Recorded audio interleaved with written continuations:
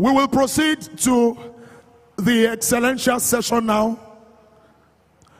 And for the Excellentia session, we have one of our distinguished professors, an erudite scholar, someone who has set himself apart and has blazed the trail of his chosen field of career.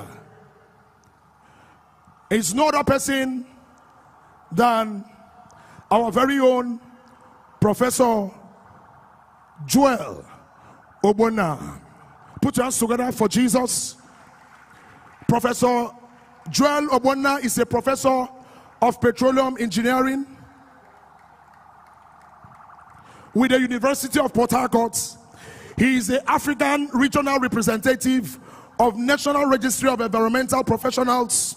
He was the immediate past dean, Faculty of Engineering, University of Port Harcourt. He is the center leader for the World Bank Africa Center of Excellence for Oil Field Chemicals Research, University of Port Harcourt. Prior to moving to University of Port Harcourt, he worked with Halliburton Energy Services Nigeria for 18 years, where he held various senior management positions, ranging from technology manager to scientific advisor. He has several years of international exposure with Halliburton, Duncan, USA, where he worked with experts in oil field chemicals and developed global best practice in research management, and developed several local oil field chemical substitutes for deployment in Nigeria. He's a member of various professional bodies, a registered fellow professional, a registered engineer with Koren, fellow of the Institute of Safety Professionals of Nigeria, and fellow of National Society of Chemical Engineers. He has published over 150 papers in international and local journals and given numerous presentations, both local and in his expertise. He's a visiting professor and an external examiner to many universities. He's the managing consultant and founder of Pollution Control and Environmental Management Limited, an indigenous company that specializes in environmental management and pollution control, as well as research in oil field chemicals. Prof is a man that has many crowns, many honors. Please join me, welcome him to the podium, Professor Joel Ogbonna.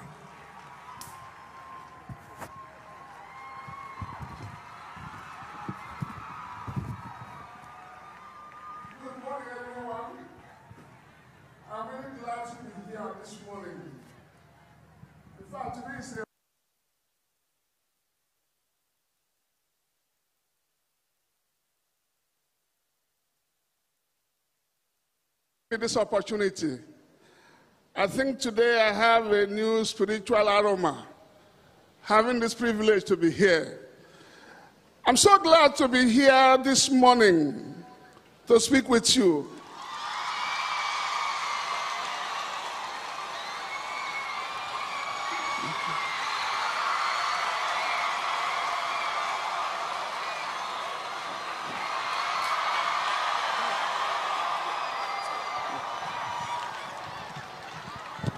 We have our biggest daddy in the house.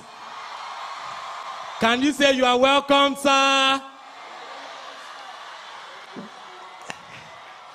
Thank you, daddy. Thank you, sir.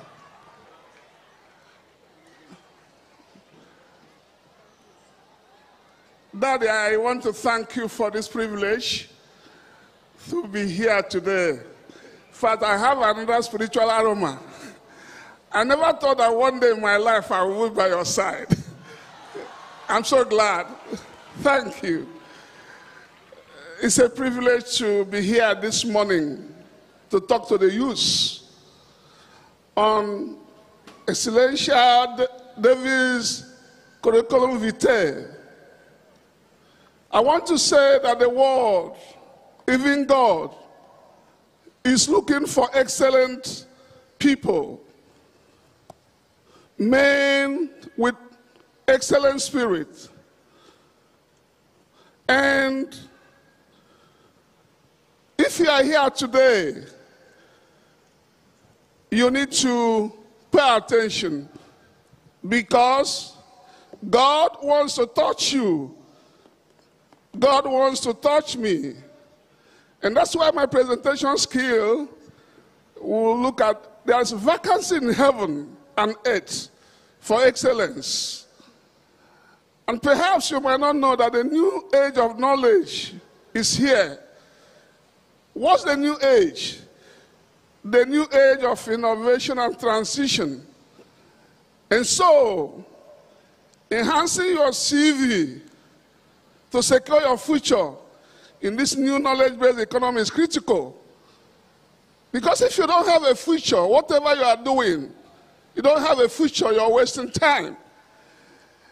And we'll look at also discovering the secret to triumph in difficult times. Whether you like it or not, like our father spoke this morning, when you are passing through this life, there are difficulties. As professionals, as students, how do you discover the secret to triumph? And how do you fulfill your destiny, like David? Today, I'm not just going to talk to David. I'm going to talk to you. Do you really have the credential, the CV, to make you secure the future? If you look at the Bible, you discover that there is a vacancy in heaven and earth.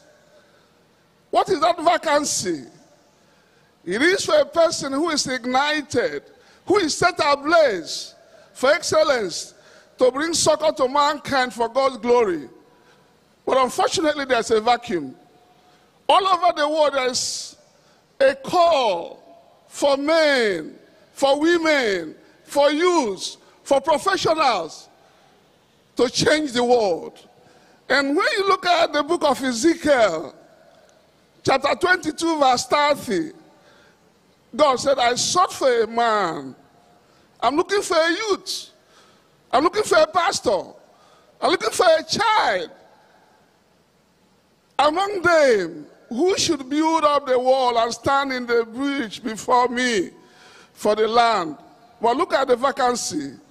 But I should not destroy it, but I found none. And as you look at the problems all over the world, the transition going on, if there is anything that they are looking for, is young men, young women, people with excellent spirit. And anywhere you find a man, a woman, a child, a professional with excellent spirit, that person cannot hide. And so, the theme of this youth program is apt, ignited, set ablaze for God to change the world.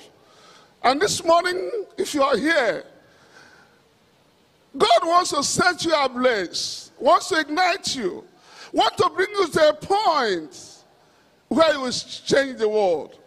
I just came back from the United States the day before yesterday on Monday. And we went to Harvard to see what they were doing. And the professor there asked a question that was something that was mind-boggling. He said, who do you think are the most important people? Is it the old professors or the young professors? And some of us who are old professors says, the old professors say no. The people who have the future are the youth. And what we do here is we step aside and give the people who have the future to manage. And when I look at the youths, and I want to tell you that the future is in your hand. And this morning, I want to say that the new age of knowledge and transition is here. And that's why we're here talking to you to find out how you can have a CV, a credential. How do you fit in?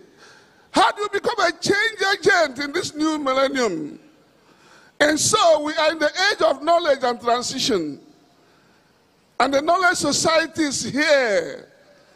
And according to Winston Churchill, what did he say? He said, the empires of the future are the empires of the mind.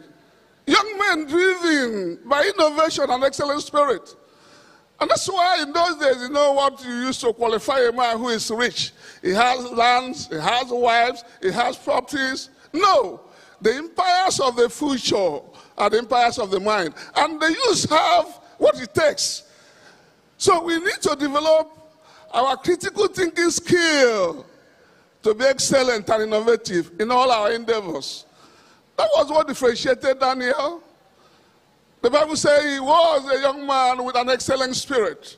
He was a young man who can interpret dreams, who can resolve doubts. And that's why, as we look at the education we have today, the question is, does it have this element? And that's why I want to challenge you. By God's grace, I've had an opportunity to work in the oil industry, work in the academia, and all that, and in business. What are we looking for to succeed? And so, God and the society and man have no place for a static person. Let me warn you. The greatest mistake you can make, like our daddy said this morning, is to come to a point where you say you have arrived. No. God has no place for a static man. That's why he's new every morning. Great is his faithfulness. He wants to reveal himself afresh. And that's why a lot of people have been left out. You need to be prepared and dynamic. And when you are not prepared, when opportunities come, they make you ridiculous. And that's why some companies, when they employ you after 50 years, they sack you. Why? They feel you have obsolete knowledge. They feel you are not ready for a change. They feel you have nothing to bring to the table. And so, if you don't prepare and get dynamic, you will have no place in the future. And that's why we are here this morning to ignite you, to say, hey, young ladies, students, there's more to what you are doing now. And what we see, the emotional cycle of change, to change your CV. We have 4 quadrants of knowledge, as they say. The first quadrant is unconscious incompetence. The second is conscious incompetence. The fourth is conscious competence. And the third is conscious competent. And the fourth is unconscious competent. A lot of people are in this first quadrant. Quadrant of unconscious incompetence. You know you don't know. And change is coming. You deny the change. You are afraid. You resist. You start asking, why are they changing? No. You need to come to this conscious incompetence where you accept. I say, I need to learn. I need to change. I need to renew what I'm doing. You open up. You start testing. You start learning. And what is more, you integrate yourself to this change and become to a quadrant of unconscious incompetence. The quadrant of wisdom and professionalism, where you start doing things unconsciously right by the reason of changing and adaptation. And this morning, the Lord will propel you. The Lord will ignite you. The Lord will set you ablaze. If you believe this, shout a bigger amen. This is the age of digital transformation is here. Many activities are now driven by digital transformation. Modern ways of doing things are more of electronic, such as e-commerce, e-banking, e-learning, e-church, e-library, e-medical consulting. And some of us are still resisting. You know, I went out a couple of months ago with somebody, and they had need for money. I said, let's use your card. He said, no, I don't use card. I said, what do you do if you have emergency or not? He said, I must go to the bank. Is that where you are? The world will leave you. Like I said, we went to Boston the other day. We went to the hotel to check in. We had cash. And we wanted to play. We said, no, we don't accept cash here. We pleaded. So, young men, brothers and sisters, are you adapting to this change? And that's why this morning, if we don't tell you that you need to make a change to fit into the transition, the society will leave you. I love this quote from Darwin. It is not the strongest of the species that survives, not the most intelligent that survives. It is the one that is most adaptable for a change. This morning, why am I talking about change? Because things are changing. if you see the picture I'm showing, it's a picture of one of the things that happened in this country. They called for employment. That's not a football field. A lot of people. So the days of education for employment is over. You know, in those days we need to say, oh, thank God, I'm an engineer, I'm a doctor, I am this. The days of education for employment is over. Army of employed, every day people are joining the labor market. So what do you need to do as a youth to fit in? You need to establish usability of your talents to the society. If you are doing anything now and you are not adding value to the society, you are going nowhere. And so, as we look at what we are talking today, we are challenging you to strive to become knowledge and job creators rather than knowledge containers and job seekers. You carry certificates, you carry your what and say, look, I have it, but you are not adding value. And so, what are we saying? You need to prepare for the future of works in the knowledge-based economy. What are the things you are supposed to learn more than your certificate? Like I said, that your certificate is not enough. You need to learn communication skills, time management, organizational skills, leadership skills, teamwork, presentation and negotiation skills, business development skills, and critical thinking skills. Let me tell you this, my brothers and sisters, and my young ones, the professionals. Your academic and professional qualification opens the door. They can apply and say, hey, we are looking for first class. You have excellent results. It opens the door. But what keeps you there, the pinnacle of success, is your emotional intelligence. And as I look at this church, I said, God, thank you that some of us had the opportunity to know God more than 30 years ago in this church. You see, what you learn here is so much.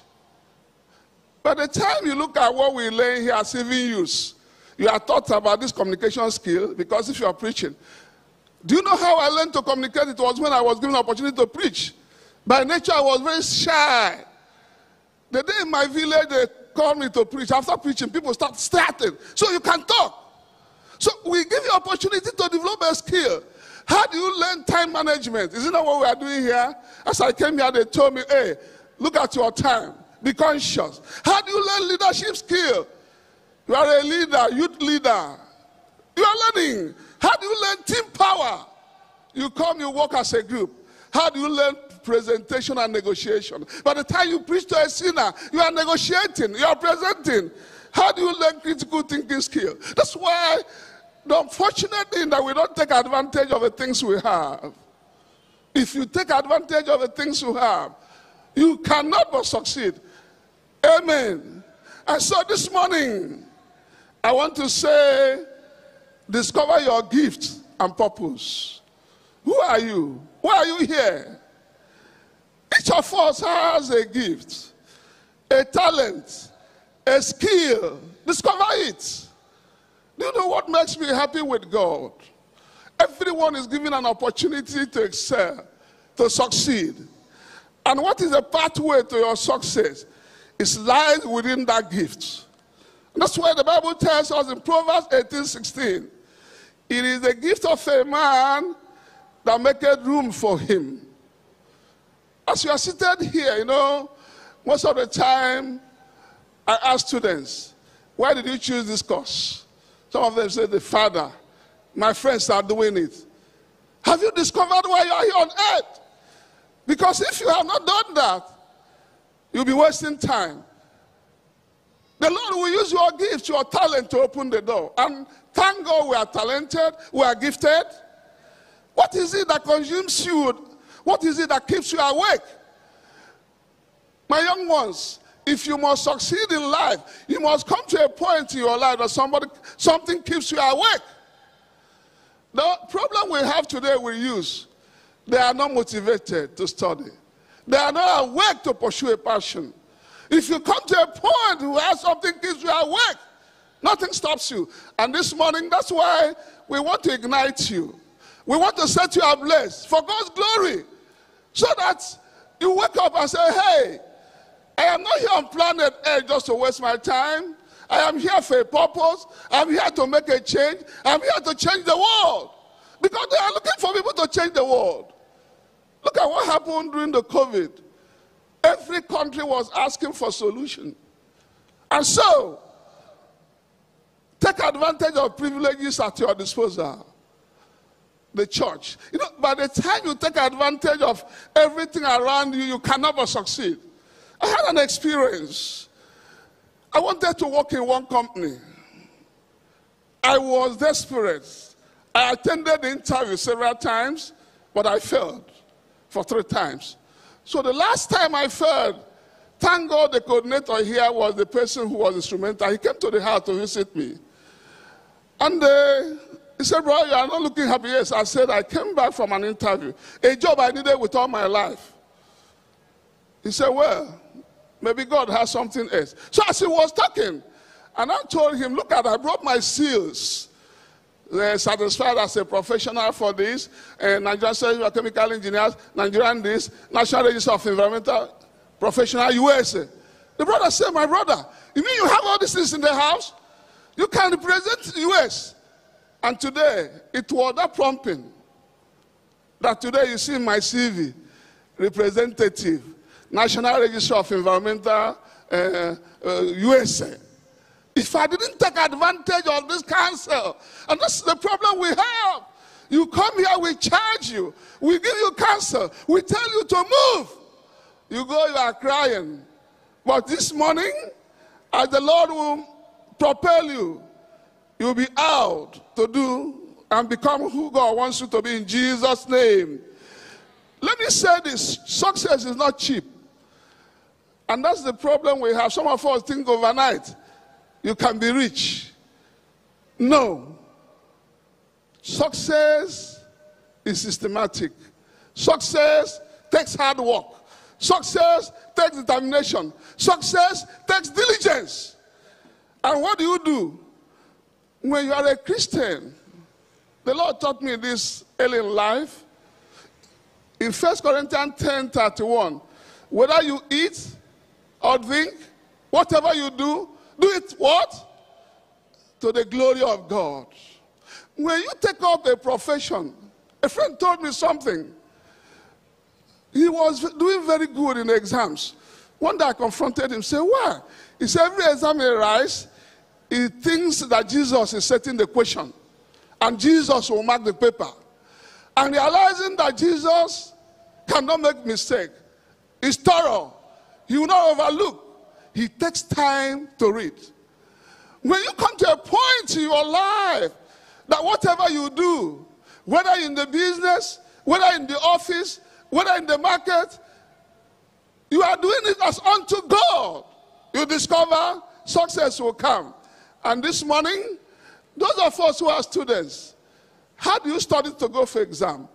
Do you know you are writing that exam for God? Why is it for God? When you are doing well, people will glorify God. If you succeed in your ministry, in your career, in your profession, it brings glory to God. And so, you have to discover the secret this morning about difficult times. Some of us do not know that when God wants to bless his children, he allows difficult situations and challenges to occur.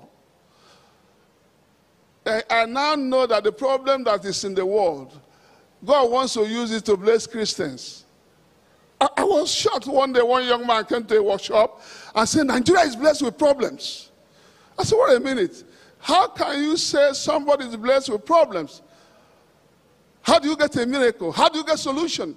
Is it not solving problems? Look at the man, Eric Yuan, that discovered Zoom.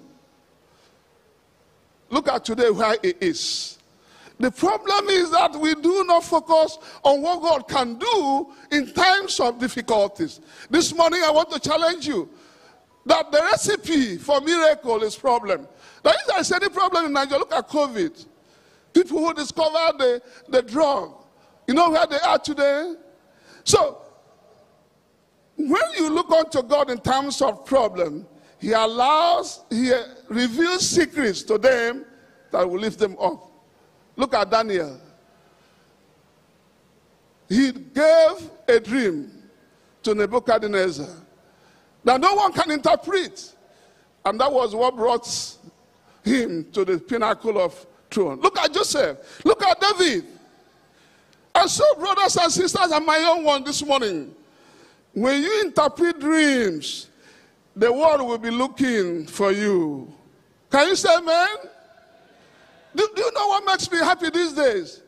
There's opportunity for everyone. In fact, women are getting more opportunities than men now. Even the people who they don't know, I call them disabled. I was surprised. The journey I just came back, the person who was coordinating that person couldn't walk with 2 legs. They called them physically challenged. So there is no situation that would make you to say, I am disabled. I cannot. It's difficult. If you can believe God and say, Lord, even in these challenges, in these difficult times, open my eyes, show me the secret, the Lord will visit you. If the Lord will visit you, can you shout a big amen? And so, there are wonderful opportunities everywhere. It does not matter the country you are. The bigger the problem in your country, the bigger the opportunity. Opportunities are boundless for innovators. Those who are set ablaze, ignited, those who know the secret of God. In every sector of the economy, there are needs to be met, gaps to be fulfilled, services to be improved upon. The question is, what are you looking at? Some of us are into this paralysis of analysis. It's difficult. I cannot. It's never done like that way. No. You have to come to a point. I want to thank God for what our Father in the Lord is doing. I was just checking the impact it has had. Some of these things we are doing has not been done before. But God gave him this vision. And today, look at, the whole world is listening. And so, what are you looking at, my brothers and sisters, the young professionals? The world is looking for you. You hold the future. Are you an optimistic, seeing brighter future? David, we are looking today, had courage to step up in challenging situations. That's the differentiator.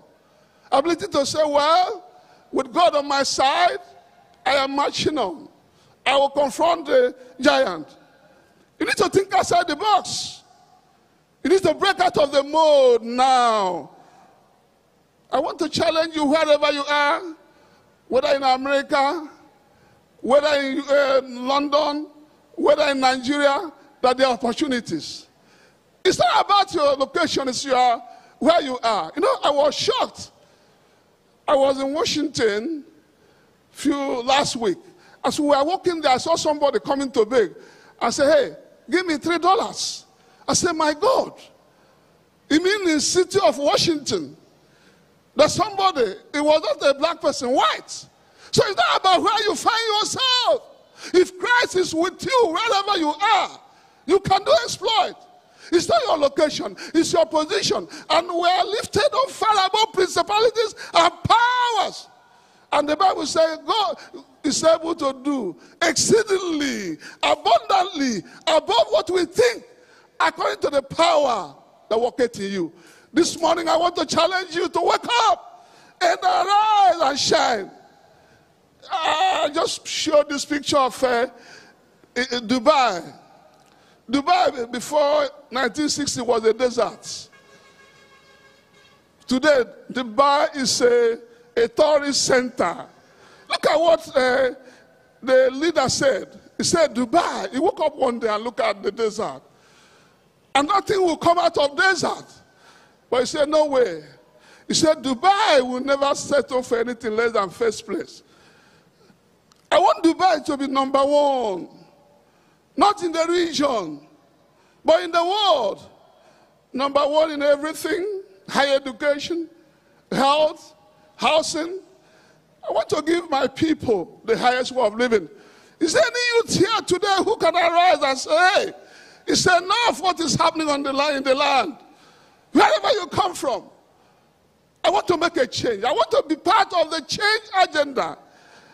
And what do we see?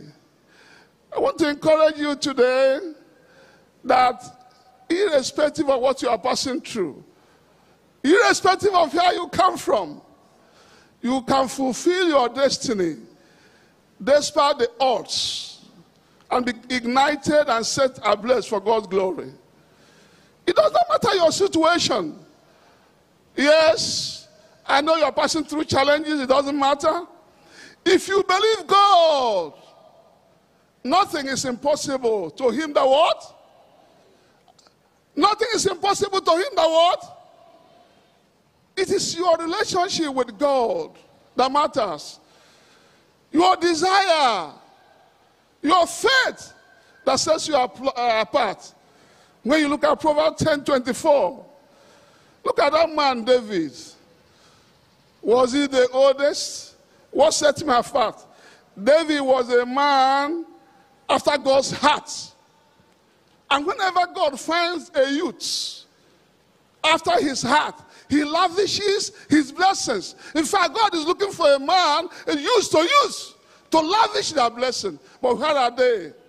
How many of us can make up our minds and say, Lord, I want to be an instrument in your hand. And I see you, I can see men and women who can provide solution to the problems of the world. Just to tell you that the turning point in my life, I had a very, what do I call it? I don't know how to describe it. A childhood that there was no hope. Everything was working against me. No hope. But on 21st June 1985, I was still a student. One of my classmates told me, will you give your life to Christ? Because I was sick. I said, what? Because, unfortunately, I thought that when I become a Christian, I will not succeed. And you know, when they gave us this Karmasior in the opium, Christianity is the last hope for the poor man. You try here, no hope. You try here, no hope. You say, let me hope in God. And to the truth, the people I was seeing around me were depicting a picture that God was not able. I told the young man, somebody preached to me for 7 years. I said, I don't want to be poor. But that day when I was dying, he said, will you give your life to Christ? I said, well, because every other thing was fading away. You don't need to come to that point. And I gave my life. Thank God for this church. I was nothing. I had nothing. And what I noticed was the first exam I wrote after I gave my life. In fact, when I gave my life to Christ, the whole story went to where I came from. This young man has misroad. They entered the church called Deeper Life. And that people, they will use everything to change your brain. My mother called me one day, very early in the morning, and woke me up and called me and was weeping. And called my name and said, why have you disappointed me? I said, what happened? He said, they say you entered a church that you never succeed in life. That day, I took this Bible. I want to challenge you. God is real. And opened Deuteronomy 28. And as an ignorant, I stood on the Bible, said, God, look at what they are saying. I know you hold the stars. I know you have the power. I know you can do everything. They say I will succeed. I wept. What I noticed was, the first exam I wrote in the school, they invited me to the HOD's office that is a panel that I saw Expo. And do you know, to cut the whole story short, I became the best graduating student in the whole faculty in engineering. So what I'm saying is, you discover God. What is more?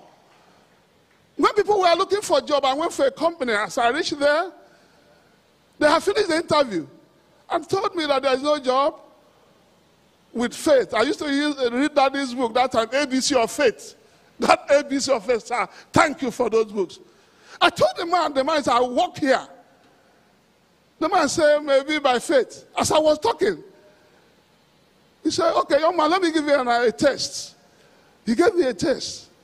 I passed very well. And the day they came for the interview, when I went there, a lot of people had masters, I still had first degree, had a bigger. I went to the toilet, said, God, you know I prayed. And I prayed. So when I came back, they gave me that job and said my performance made it difficult to take another person. We are talking about what God can do. And I worked in that company for 18 years. And they created a position that never existed in Africa. And when I left, they closed the position. What am I talking about? If you discover God and His power, He can do all things. I left and went to the university.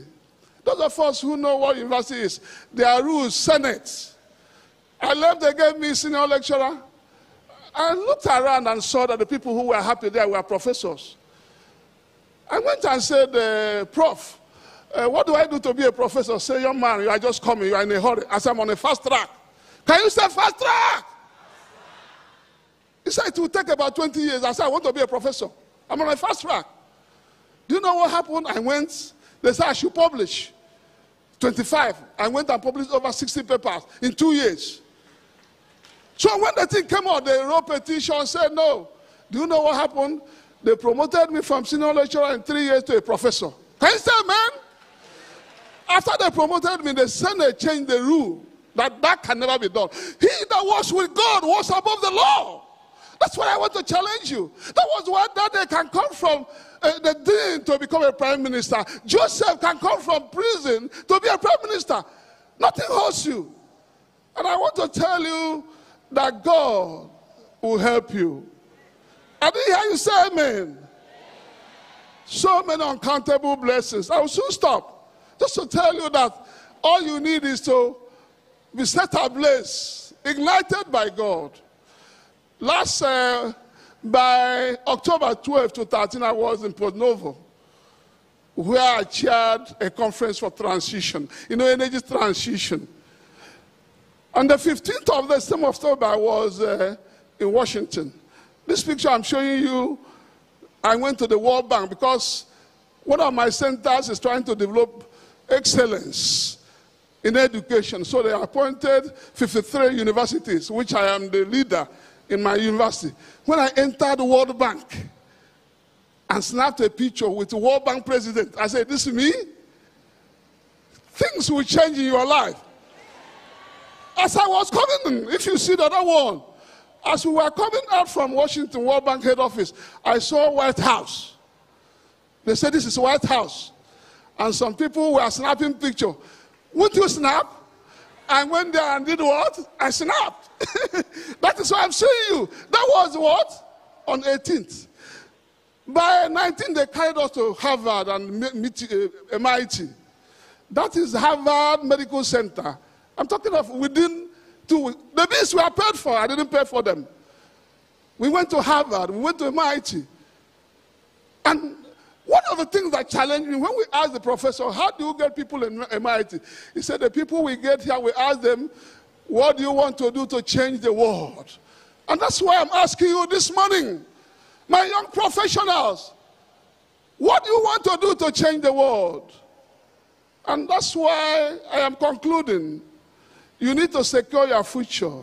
Be a transformer. Be ignited and set ablaze for God's glory. And if it will be, it is up to you. It's up to you. Now unto him in Ephesians 3:20. Now unto him that is able to do exceedingly, abundantly above all that we ask or think, according to the power that worketh in us. What determines who you become is how you use your time and the chance you have. Ecclesiastes 9:11, time and chance. Every day I see what these young people are enjoying. I wish I was younger. I wish I were younger. You have so many privileges. What you are hearing in one meeting like this can turn you around. Therefore, to fly as eagle, become a world transformer, ignited and set ablaze for God's glory, you must discover God and your purpose. Develop excellent spirit and see every challenge as a stepping stone for greater height. For in these are the keys to secure your future and be on top. You see the picture I showed you? It doesn't matter the course you read. Computer engineering or chemistry, biology. There is a wake-up call everywhere in the world for men, young men of excellence, called to find creative and innovative solutions to become the person you were created to be, ignited and set ablaze for God's glory. We are created for God's glory. And whatever you are doing that does not show God's glory, you are wasting time. You know, the projects I'm running presently, they don't pay you for effort. They pay you for results. They tell you, this is the money we are giving you. Some of us are busy making efforts. The world has passed that stage. You come to work 8 hours. What did you do? I have been here 8 hours. Where is the result? And one of the challenges I have when I have opportunities like this, and what we hear from our daddy is, with all we are hearing, where is the result? The world is no longer paying for effort. That's why they tell you, if you can do this work for 2 hours, go ahead, we'll pay you. But people are going around making efforts and nothing to show. This morning, you will have result. If you have result, can you shout a big amen? I am stopping here. I don't know if you have seen this picture of eagle. It is time to fly. It's time to be set ablaze. I want to thank our Father in the Lord for this opportunity. I never knew that, sir. In fact, if I can take a picture with you, it will be wonderful. So I can put it on my, just grace it, that once upon my lifetime, a desire. This is one of my greatest accomplishments, to sit at the aroma of Pastor W, Dr. Kui. Thank you, sir. I appreciate that. So you can fly. You can fly. How many of us are ready to fly this morning? Are you ready? If you are ready to fly, shout amen. If you are ready to change the world, shout amen. I want you to stand up and convert it to prayer. So God, I will fly. I will change the world. I will be set ablaze. I'll be ignited. Yes, the Lord is here to help you. The Lord is able. The Lord can do all things. The Lord can bring you from nowhere and make you somebody. I am telling you today that the transition is real. You will not be left behind. That's why this morning we have this privilege. I want to thank God that we are here. I don't know what you want God to do for you. Forget about the challenges. Something new is going to happen. You'll be set ablaze, ignited. In Jesus' name we pray. I want to conclude this prayer if you are ready to fly. Are you ready to fly? Are you ready to fly? Raise up your hand. In the name of Jesus. In the mighty name of Jesus. Lord, I thank you for this privilege. It is not in vain you have made this possible. Lord, you want to set us ablaze. You want to set the young ones ablaze. You want to ignite us for your glory. Oh Lord, I pray that these are change agents. Wherever they are, in Nigeria, in America, in London, every country, there will be change agents in the name of Jesus. Every power that has been holding them captive, God has set you free. The Bible says the Son of God shall set you free. You'll be free indeed. You are free. You will fly. You will be ignited. Go and shine. Go and change the world. If you change the world, shout a big amen.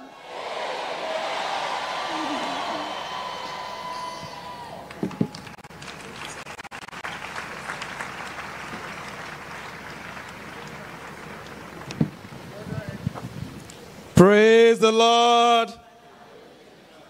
Let's have our seats, please. This morning, we just finished this session, David's Curriculum Vitae. And we know that a lot of us would have questions from this powerful session. So for those online joining us from different countries, regions, states, in Nigeria, in Africa, outside Africa, please, there is a link on your screen right now. Visit that link to ask your question. And for those of us at the Alpha location here, you want to step out to ask questions. For this question session, we have two great people who will be joining our guest speaker here to answer questions. The first person that will be joining us virtually is Pastor Daniel Bamigbanyo. Let's jam our hands for Jesus. He is an expert business analyst with a strong tech bias. He's a certified management consultant and a fellow of the Institute of Management Consultants. He is also the national president of the Young Professionals Fellowship, Young Professionals Forum, YPF. Let's jam our hands. He will be joining us from Zoom. We also have a pastor, a leader, Pastor Wale Oshineye. Are you not happy? Let's jam our hands. Thank you. He's a seasoned geo-information analyst. He will join us at the front here with well over 24 years experience in the oil and gas industry in Nigeria. He's an avid writer, he's a speaker, he's a teen coach, he's a mentor with vast experience with teens and young adults. He's also the state's DLSO or teenage or youth pastor at the DLBC River State. Let's jam our hands for Jesus. Joining these two great people is Professor Joel that just finished our Excellentia session. While waiting for those who would come up, I want to tell you that that was a great session. If you missed it, Prof had given us a lot of great words. He had said that the impact of the future is the impact of the mind. And he told us that there are no boundaries to opportunities. Wherever your location, wherever you might be, you shouldn't see your location as a limitation. And he has talked about the circle of unconscious incompetence, conscious incompetence, unconscious competence, and conscious incompetence. And I'm sure that we know now that nobody will just pay you for your efforts, right? Praise the Lord. Are you with me? I said nobody will just pay you for your efforts. People want to see results. And I'm sure that we have been ignited for results, ignited for glory. And you have not just been ignited by any kind of fire. You have not been ignited by a gunfire. You have not been ignited by a wildfire. You have not been ignited by a campfire, but you have been ignited by God's fire. For those who have been ignited by God's fire, when I say Impact Academy, you will tell me ignited for glory. Impact Academy. Some people, he said they are not conscious that they are competent. I want to know those who are conscious of their competence this morning. Impact Academy. Thank you. So we have those online and virtually. We are those in the Alpha location. Please, you come forward if you have questions from what Prof had said. Someone online had said that someone who just gave his life to Christ and discovered the WAEC malpractice is a sin.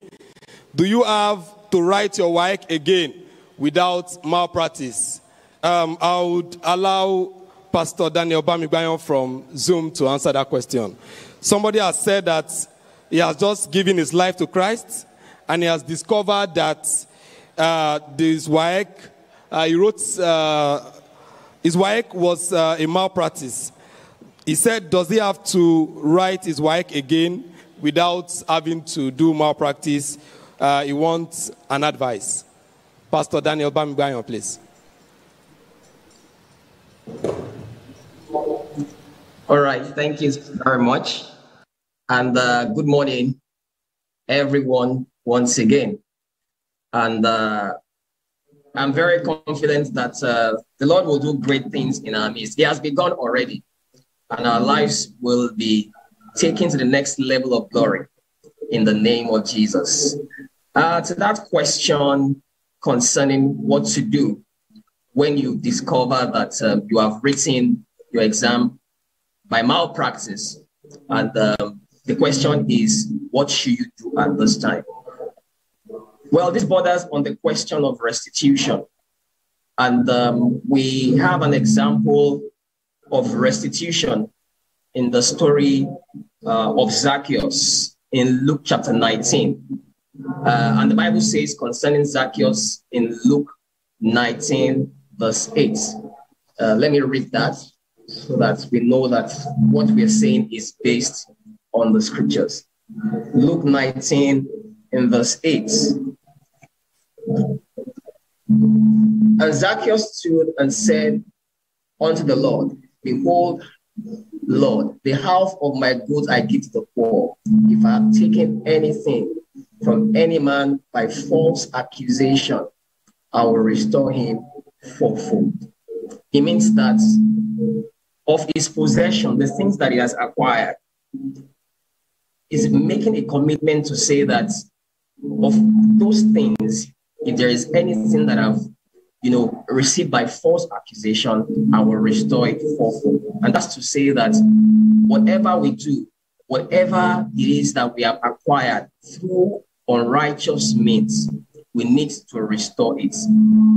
If you have stolen something that belongs to someone, you need to take it and give it back to them. In the same vein, when you write an examination and it wasn't written by you, or probably you used an expo and then you got converted and you found out that that thing was not done according to the will of God in the right way, then you need to write to the authorities and let them know that there was an error. There was you actually were involved in a malpractice while writing that examination. Of course, this kind of restitutions, you have to carry your leaders along, engage them so that they are involved in your engagement with the authorities of WAEC. So, but it's important that you make it clear and you restitute, you correct your ways, you make them understand that you actually erred in the course of acquiring that result. That is what will be pleasing unto God. But make sure you also carry your local leaders along in going about that restitution. Thank you. Let's jump around. Thank you, sir, for answering the question you've heard about the restitution there. So we'll move to the Alpha location right now. We have a lot of people there. We have the first sister here at the front with the Udi. Yes. Praise God. Hallelujah. Please, I want to ask this question. As a student and you're trying to aspire, so I want to ask if there's anything wrong, if you're reading and trying to understand things, you're working hard to understand and you're not understanding. Even sometimes fear, even what you know to write, sometimes fear overpass you, then you can't even write, neither read. So I want to ask if it is normal for a student to be in a particular class and not doing well. Thank you. Prof, sir. Prof Ogona.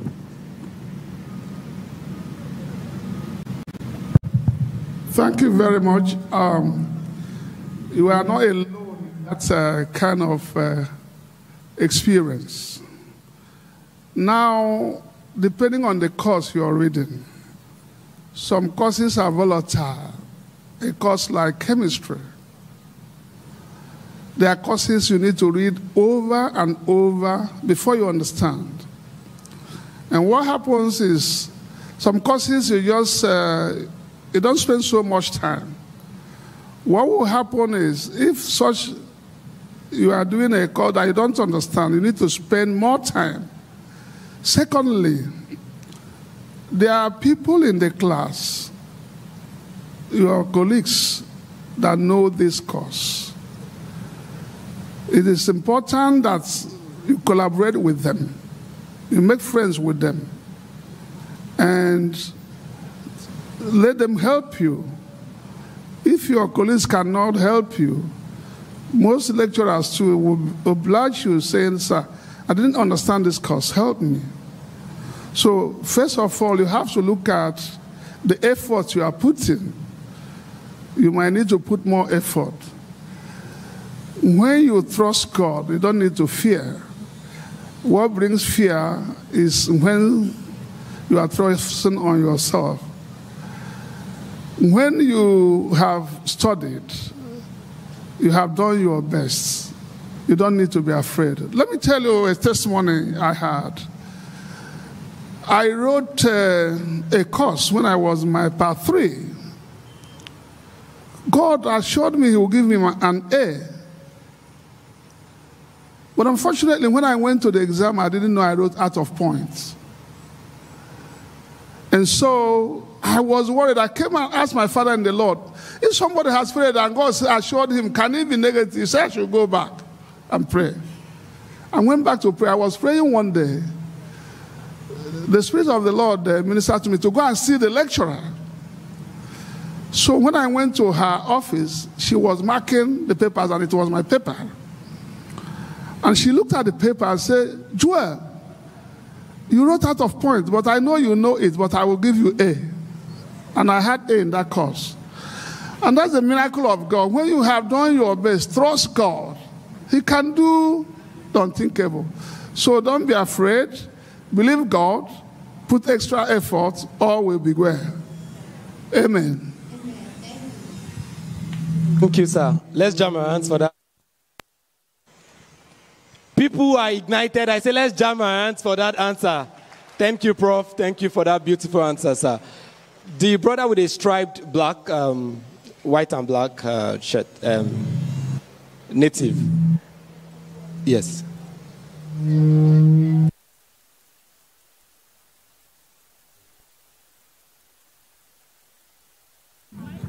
The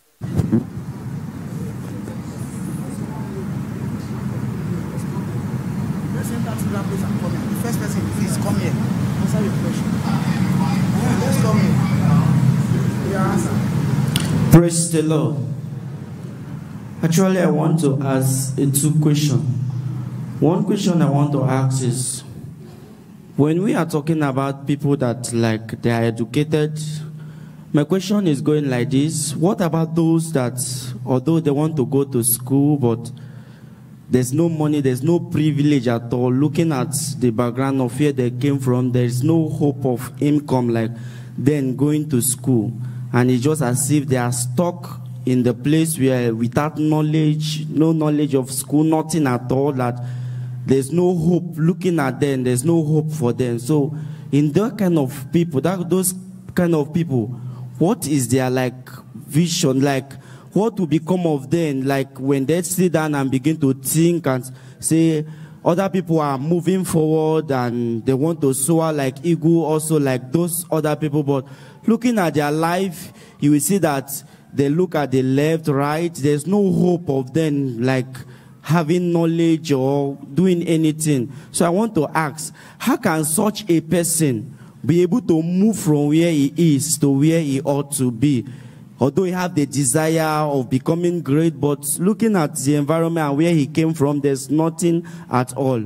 And my second question is that you started out a skill, and then although you did not learn the skill, it was by God's grace, and then you started up, and then God helping you, you moved to like a place that at least you'll be able to see some income, little income that is coming to you. And the Bible made us to understand that 1 chase 1,000 and 2 10,000. And then you have come to a point that you need a helping hand. And all the people you have like meet as a leader in the church and the rest of them that you have meet, like encouraging you, empowering you. Nobody seems to help. And it's just as if you are stuck in the same place with the knowledge you have. You have the knowledge to move forward, and you have a greater vision, but yet what you are to do and what you are supposed to have that thing and to accomplish your vision, your goal, there's just as if nothing is coming out for you at all. So in this kind of situation, how do we move forward from where we are to where we ought to be, knowing that there's no one that wants to help? There's even you yourself, you are just confused about the life and what you are living. Thank you. So this is my question. Pastor Wale, please. Thank you very much. That particular question. Number one, I just want to express it to you that there is no one who is hopeless. And especially when you are in the kingdom of God, we have great hope in Him, capital H. Great hope in God for all things, because we know that with Him, all things are possible. Telling us that you read or that you try one way or the other, you want to study, but there is no one to sponsor your education. You are a citizen of this country. You are a citizen of this state. And I know that even in this state, there is free education at the primary and as well as the secondary. And the government as well made it available for you, to pay for your final exams with the external bodies, external examination body like WAEC and like JAM. And this goes across the board in the state. You're latching on that particular opportunity as well. Beyond that, oil companies and non-governmental organizations in the states also make such things available for indigent students, community by communities. And some of the international oil companies as well, they have a blanket program. I want to tell you that use this model, read, and you will be read. Then after that, you will be found as well. There are some people I know in the youth ministry. We only just encourage them. There are opportunities around you, here where you are, and globally as well. It is just for you to be informed about those opportunities, and you will not be stuck where you are. Secondly, you learn about a skill, a talent. You have a talent, you got skill, and then in the environment where you are, look deeply. David had skills. Joseph had skill and talent as well. Daniel had all these things. But do you know one thing with all of them? They were faced with disadvantages at each phase of their lives. But the conclusion of their life, we can read in the book of Hebrews chapter 11, those are the heroes of faith. If you can look beyond the challenges around you, definitely you can be among those heroes of faith in our generation. Do you understand, sir? Thank you very much. God bless you. Thank you. Let's give a round of applause for Pastor Wale for that answer. Thank you, sir. We'll take one more question from the Alpha location, then we'll go online. The short sister there, the sister at the back. All right.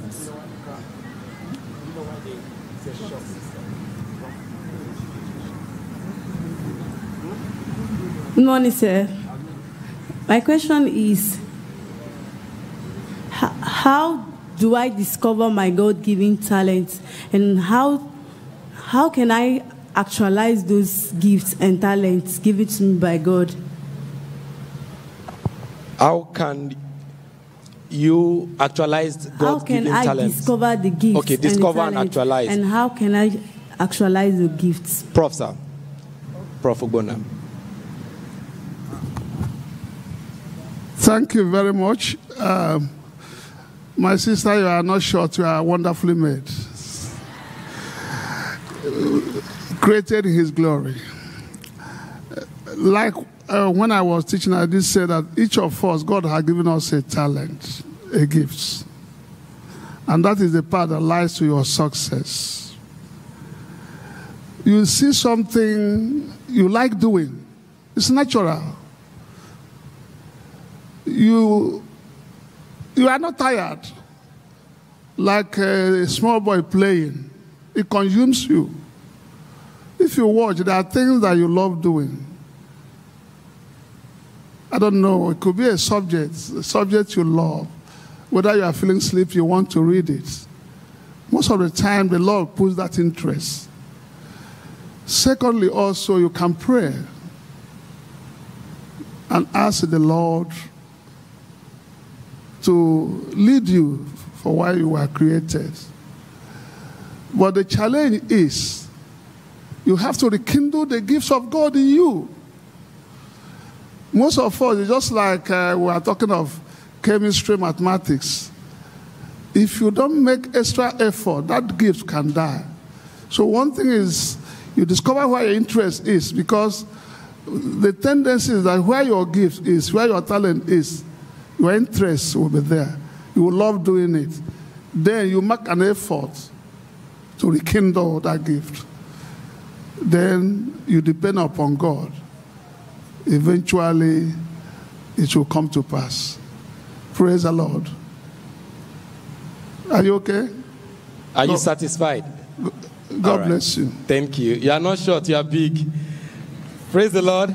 So we go online now. We know some people are online, and they are, because this is a global program, so we'll be expecting the answers, the questions from online now to be on our screen. But as we wait, I'll try to pick some of them, and hope that we can take some of them. So we have here, please sir, if you have a creative mind to do something to progress the country, and you are discouraged in all aspects, like money, parental support, and feelings, that you cannot go beyond your current limits, how can you overcome this? You have something, a creative mind to do something to progress the country, and you are discouraged in all aspects, like money, parental support, and feelings, that you cannot go beyond your current limits. How can you overcome this? Pastor Bangbayon.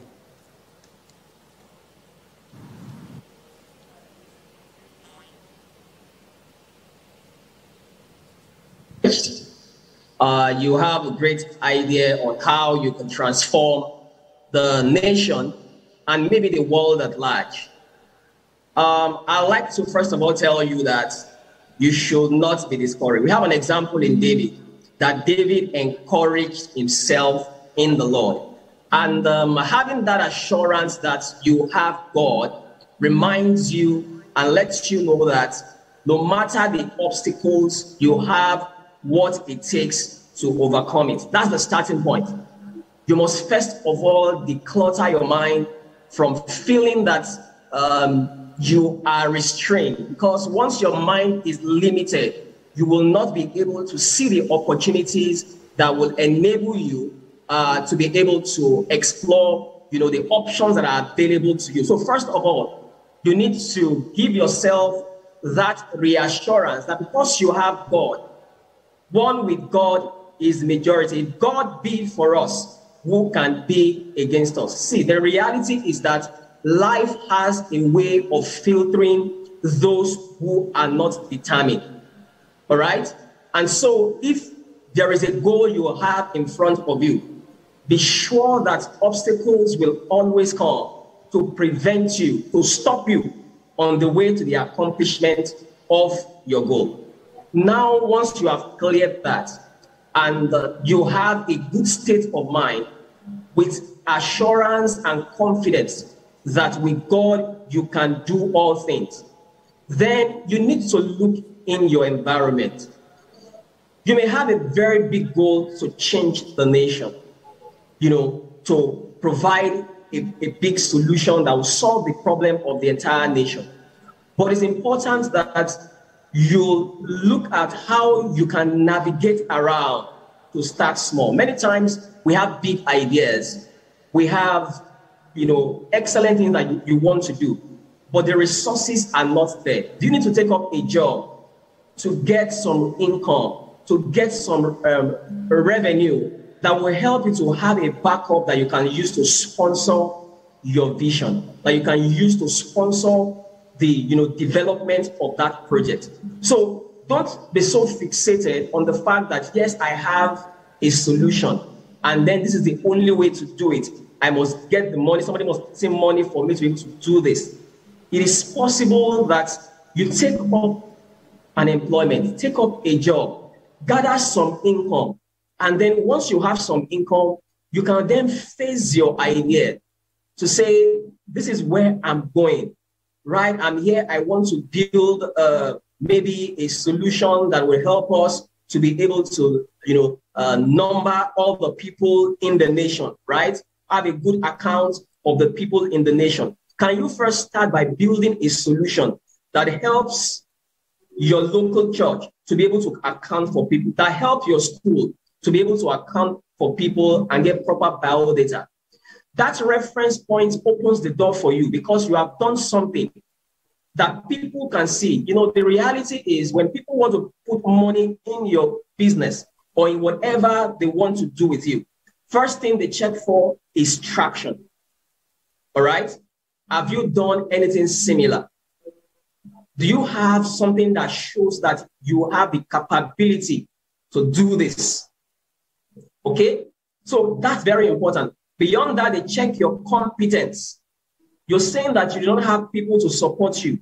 Do you have competence in that field? Have you demonstrated that you have the competence to be able to execute that thing, that proposal that you have put together?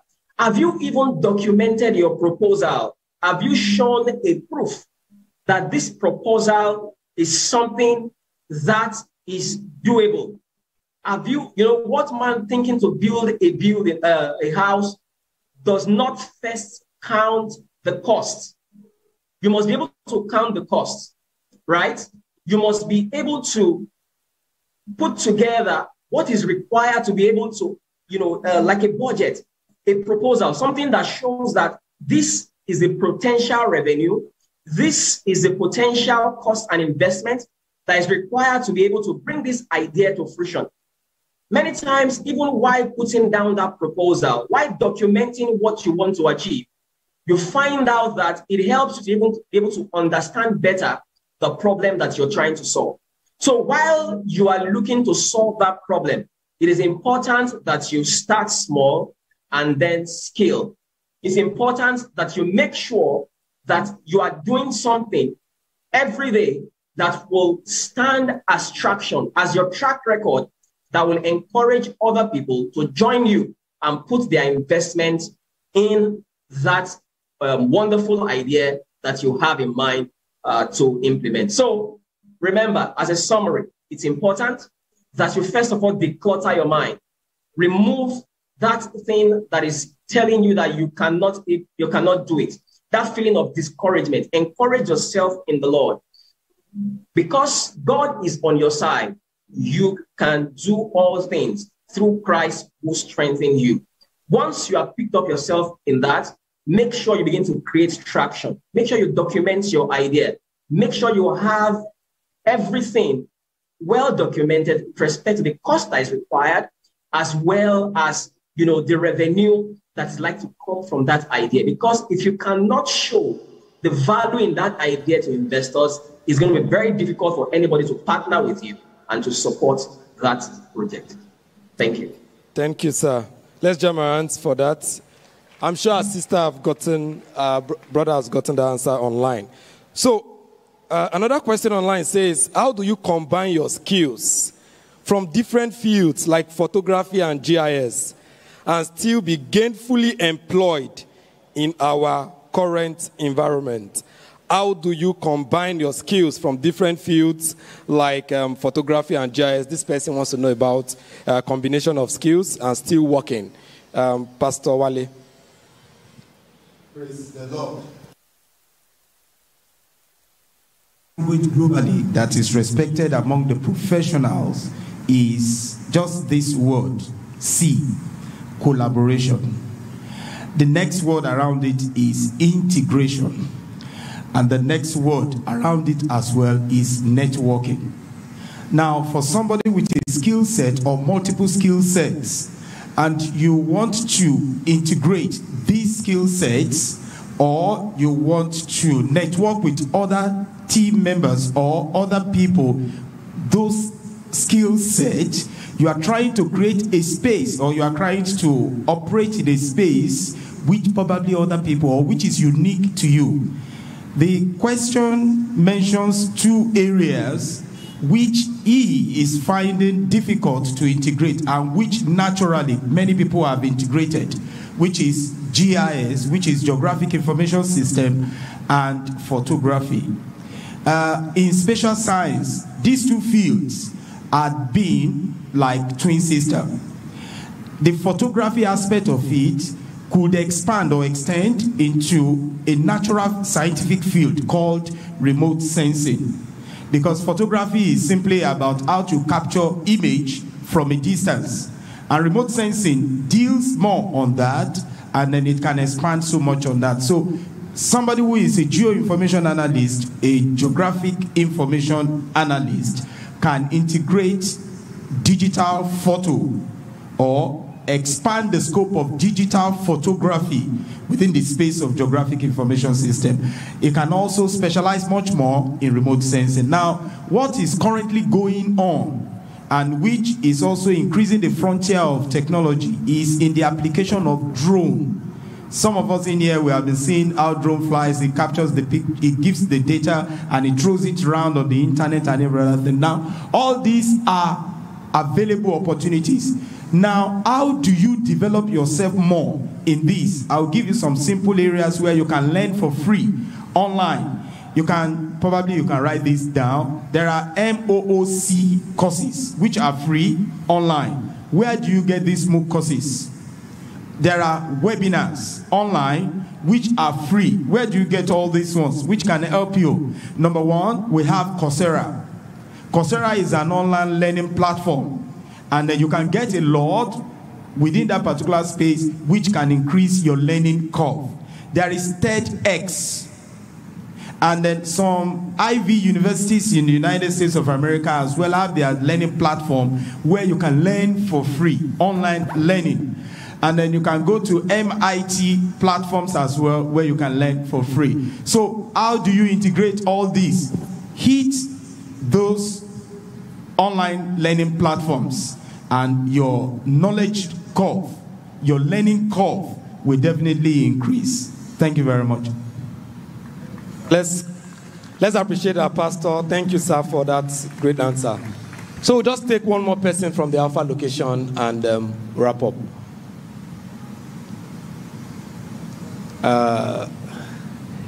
So I think we've not taken a lot of sisters. Sister in, is it pink? Orange color, yes, yes.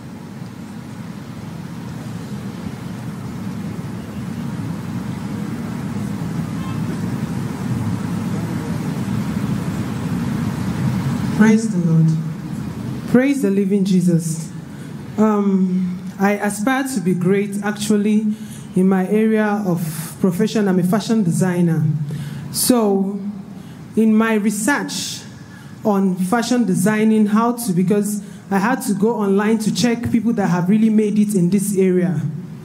Now, you see, like Vicky James, she's as in 27 years old. She's a billionaire in fashion designing. But when I went through my research, I noticed that you cannot, as a Christian, you can't portray the fashion they portray that promoted them to that level. Because when you go for fashion shows, you see immoral dresses they portray. So you, as a Christian, how will you step up to that level without, joining them, in port? Because sometimes they organize fashion shows that, like this particular person, that was what promoted her. They organized a fashion show which she participated and won and got an award, and that promoted her. But I personally cannot go for such program because I won't make dresses that will portray one's nakedness. So how do we break that edge as a Christian to make it to the height? To make it to the heights? That's my question. Thank you. I think that was clear. Prof, sir. Thank you very much. Again, I want to say that most of us don't take advantage of what we have. You recall that Moses and the children of Israel were crying as they were crossing the Red Sea, but the rod was in their hand. When you look at the number of people in the church, one of the greatest challenges sisters have is faithful tailors, faithful fashion designers. When you look at, let's just take for instance, Deeper Life, Port Harcourt, the number of sisters who want dress to be made according to God's standard will make you a millionaire. So rather than looking outside, take advantage of these people and add value to them. What is important is not the space you are playing in, it is the value you are adding. And I've always told myself that if a sister will take up plaiting of hair, faithful, get faithful sisters, he will be a millionaire. So what I would tell you is there are always unrighteous way of making wealth, but there are also righteous ways. Take advantage of the people who are Christians. Look at what they want, the kind of fashion.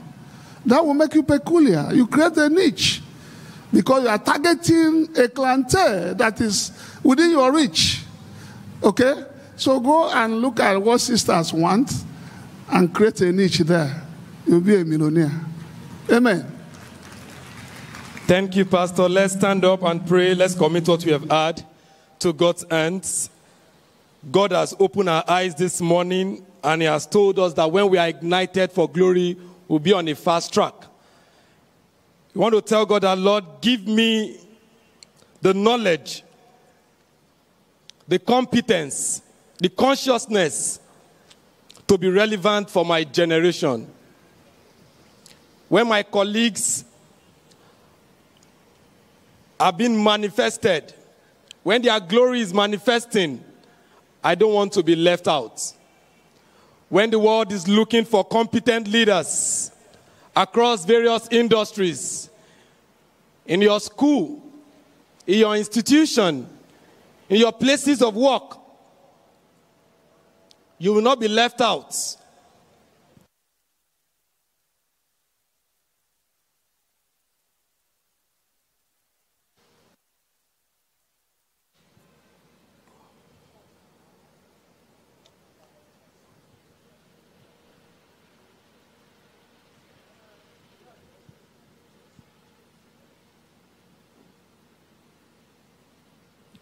The Lord has a place for you this morning. And as big as Daddy come later and He ignites us for glory, you will not miss it. Raise up your voice and tell God. Someone beside you is praying and you are keeping quiet.